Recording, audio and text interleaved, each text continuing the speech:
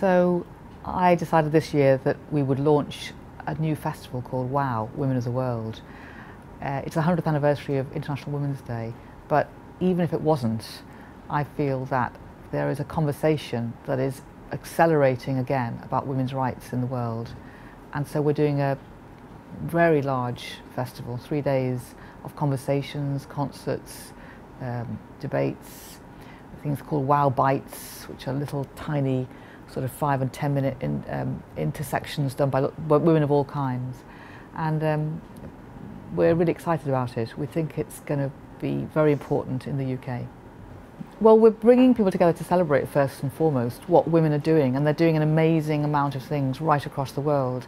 But we also want women to share with each other what they're doing, because some of the projects that are happening in Africa, in India, in Eastern Europe, they're of real fascination and importance to women in other parts of the world, because they're examples of ways you can do things that are lateral in the way that they've been approached. So there's a lot of learning, shared learning, I think that's important.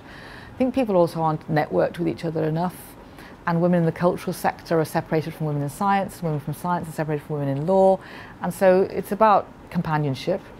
And then finally, it's about creating a provocation and agitation to say that these conversations are necessary and have to happen now, because equal rights are still a long way away from being achieved.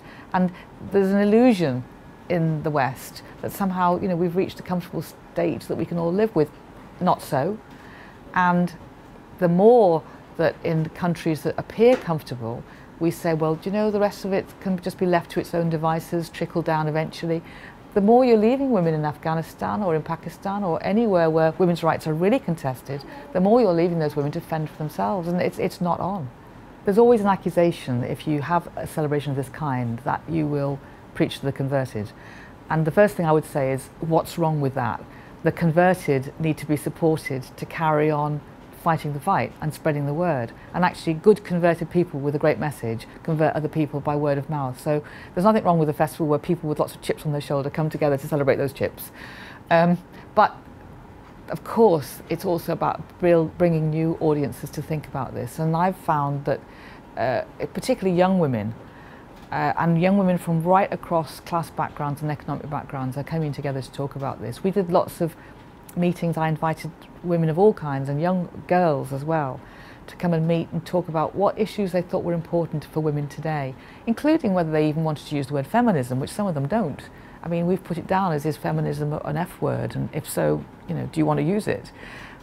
So I'm hoping by informality of approach and a less, it's not a political party. You haven't got to join it with a certain manifesto of do's and don'ts. It's about collaborating around the idea of this simple topic of equal rights. There's one lecture which a comedian broadcaster, Sandy Tosvig, is giving called, post-feminism, question mark, what's it all about? And actually her argument is that we're not post-feminist. It's an ironic comedy lecture, really, saying it's all very well going, oh, we've done that now. I mean, what, we've done racial equality? Are we post-racial? Are we, I don't believe are we post-poverty? Is there such a thing as a, post-poverty agenda? No, we're not post. We're still in the same throes. But there is an interesting thing about words. Words depreciate in value when they're overused or when they're abused. And feminism as a word was very attacked. And that attack has stuck, and a lot of people find it very frightening to use the word feminism. So it's a debate actually around, is there a different word? Do you need a different word, or can we just resurrect that one and use it? We'll see what the conference says. But women's a good word, and equal rights is a great phrase. Well, when I've been in India, which I have been recently, I've found, or Jordan, that actually some of the countries where women's rights are much more overtly challenged, the women are much more articulate about, in a simple way, about why it has to be addressed, because it's such a clear-cut issue. And I've found that Brazil is another country where the machismo culture is very stated, and so they are very eager to talk about why the whole society needs women's rights. And I find that a very useful learning position for the UK, because too often in the UK the conversation becomes really about what women's needs are. It's not really about what women's needs are, although it is of course about that. It's about what society's needs are. For society to change, women's rights have got to come to the top of the story, because that is not a marginalised minority group, it's half of the world. But when I set out to create WOW, I was basing it on my hunch that these were conversations that women were urgently now needing to have again, and men. But I didn't know that for certain. It was a feeling that, you know, and also it was to do with me feeling, look, I'm a really senior woman in the arts. You look around you, the arts landscape hasn't changed very much from when I was a young woman.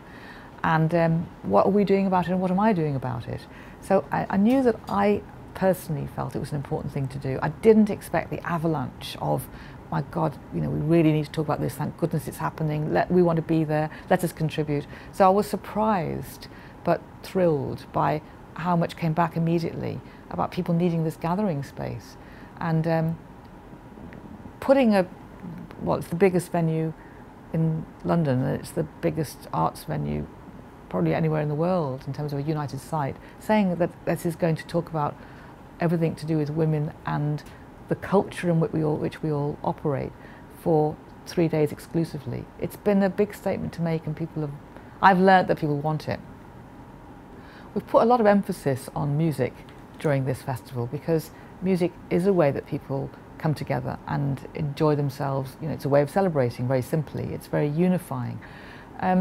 But it also shines a light on the fact that, considering that there is a bursting pamperful of amazing musical product right across the world, it's really disappointing how few women are heading up bands, how few women are getting recording contracts, how few women are leaders in the industry. You can name the ones that are, and it's not changing quickly enough.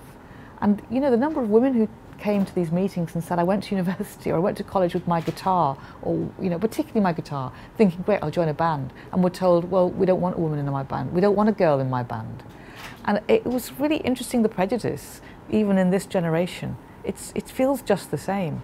So it's really, you know, very, very important that women perform for each other and perform as role models for each other.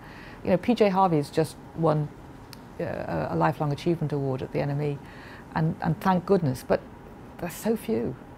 So that's an important thing, that showing women it's possible and telling them to get and move on and do it. There's some really great debates that we're doing, from the whole fetishism about aging and the kind of the way that women endlessly are directed to themselves to sort of to think that their brand, their personal brand, is diminished as they get older. I mean, it's a huge issue, that. But also we're doing something inspired by Eve Ensler, who's writing a new whole set of monologues around the idea of girls as an endangered species. So having a lot of 14, 15 and 16-year-old girls there debating their future, that's of great interest. And then we've got Shami Chakrabarti, who's one of the great speakers on the idea of liberty. We've got Susie Orbach, who's one of the great speakers around the whole idea of women's bodies. We've got Helena Kennedy, who's one of the great kind of advocates for where the law stands in relationship to women's rights or doesn't stand. And you know, they're fiery speakers. They're really up for it. We've got a whole host of them. And then we've got Theresa May, who's Home Secretary, and we've got Caroline Lucas, the first leader of the Green Party. So it's packed. Male voices are important because it's not about women, it's about society as a whole.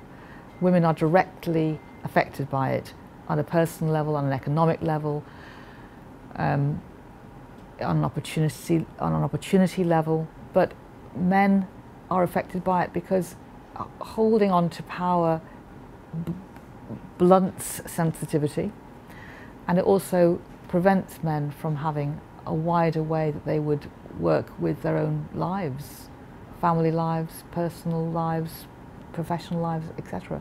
And I think it's impossible for men to talk about wanting the world to be more liberated, as in the Middle East, unless they're going to have a really serious conversation about what that means for women's rights. And if they're going to have that conversation, then can they have it at home as well as abroad?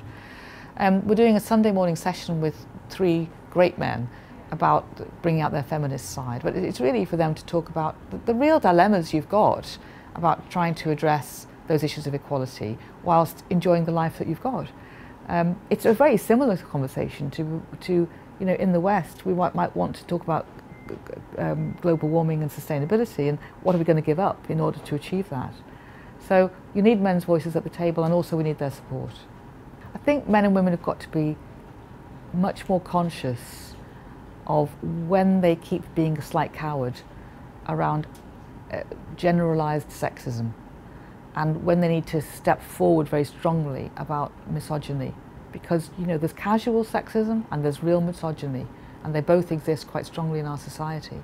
And unless men and women choose to really care about board equality, or what the budget did to most of the women workers in this country who are part-time, what the cuts in local authorities are going to do to childminding issues, unless we talk about those things overtly, then we're letting a few people carry that torch, and then they get marginalised for being the only people who ever speak out about it. So more courage would be good.